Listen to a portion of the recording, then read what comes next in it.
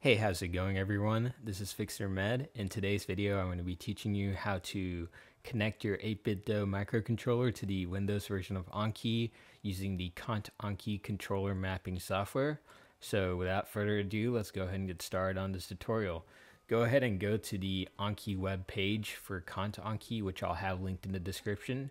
You can go ahead and copy the add-on code number from the end of the web address or scroll down, copy it from the download section.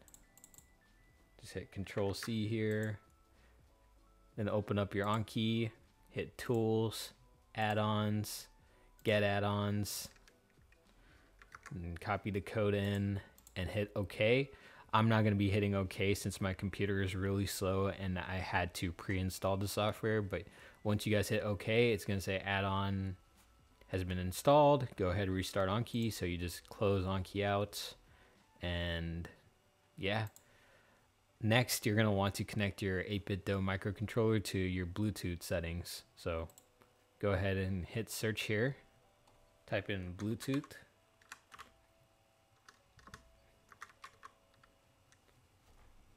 Open up Bluetooth settings. They show up. Make sure your Anki controller is on the D configuration of the SD and K settings. Ensure that you know the location of the sync and home button. The home button is next to the star button. The home button is on the right, the star button is on the left. The sync button is next to the SD and K trigger. So hit add device, Bluetooth, hold down both of the buttons so the controller can be detected. It's detected. Let it connect.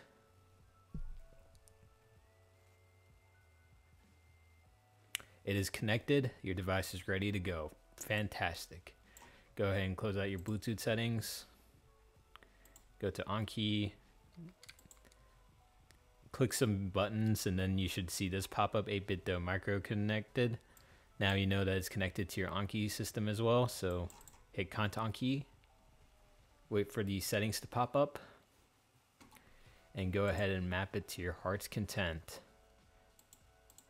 On the other tutorial, I showed a cool way of using the G and comma buttons on the 8Bitdo micro. For the sake of this tutorial, I'm just going to keep it simple. If you guys want to cross-reference both tutorials, feel free to do so. It's not a big deal. I like having B set to good. And then I like having Y set to again. A is hard. X is easy. L as redo, undo for L. Redo for L, sorry.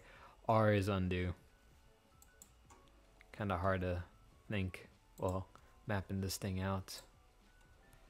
L2, R2, all of these other buttons you can map to whatever you want. Basically, I just like keeping the answer and question cards pretty similar.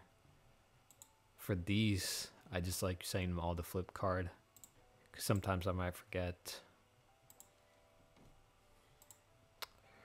View, enter.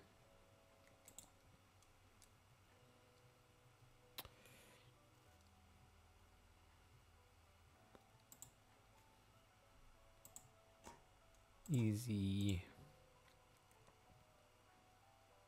hard, or this is hard,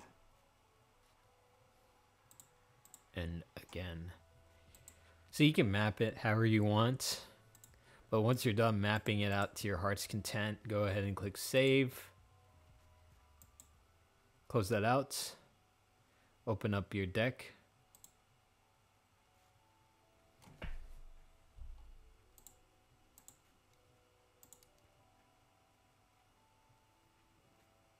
Set up your view.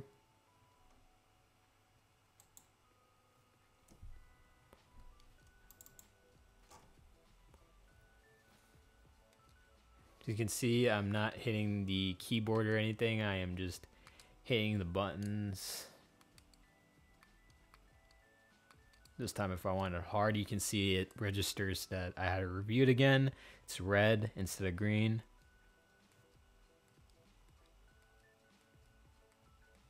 And I'm very happy. And if I don't like my mapping, I can change it. Mapping is a very personal choice that most people make while utilizing the controller. So play around with the settings, see what works best for you. And if you want to know how to custom mapping works, go ahead and consult the other tutorial where I go into great detail about how the custom buttons work, because I like having G and comma set to my L2 and R2 buttons. And yeah, guys, that will do it all for this tutorial. Believe it or not, it took a long time to get this tutorial out since I had so many takes since the computer was so slow. So I'm actually happy that we got through this take. If you have any questions, comments, or concerns, please feel free to write them in the comment section below. If not, this is FixerMed signing off. Good luck, guys. Good luck studying, and goodbye.